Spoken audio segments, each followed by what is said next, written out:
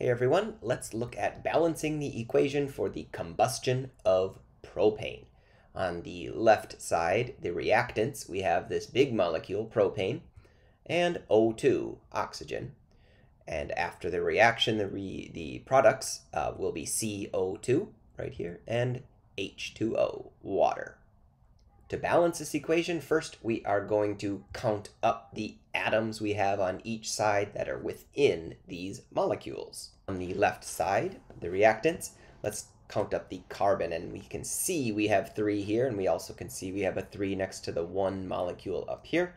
So that leaves us with 3 carbon. Below that, hydrogen, you could count them up here or look at the number here for 8.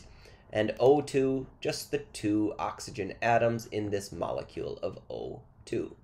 Moving over to the right side, the carbon count looks like it is just 1. And when we have nothing here, we can assume it is a 1.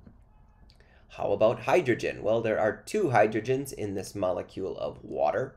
And overall, the oxygens are in both molecules, so we have 2 here in the carbon dioxide and 1 in the water. So first, let's try to balance the carbon, which seems pretty easy. We have 3 on this side. We need to find 3 on this side. Let's start by multiplying this carbon dioxide by 3. And by our recount now, we have 3 carbons and oxygen changed. We have 1, 2, 3, 4, 5, 6, 7 now. Down to the hydrogen. How can we make this 2 hydrogen on this side equal to the 8 over here? Well, let's multiply this by 4. 1, 2, 3, and 4, which is going to balance our hydrogen. But it's also, again, going to throw off our oxygen count. 1, 2, 3, 4, 5, 6, 7, 8, 9, 10. All right, now our carbon balanced, hydrogen balanced. Let's finish this off by balancing the oxygen. Over here we have 2, and we need to balance that and get it up to 10. So let's take and make 5 of these over here. Multiply that out, and now we are left with 10.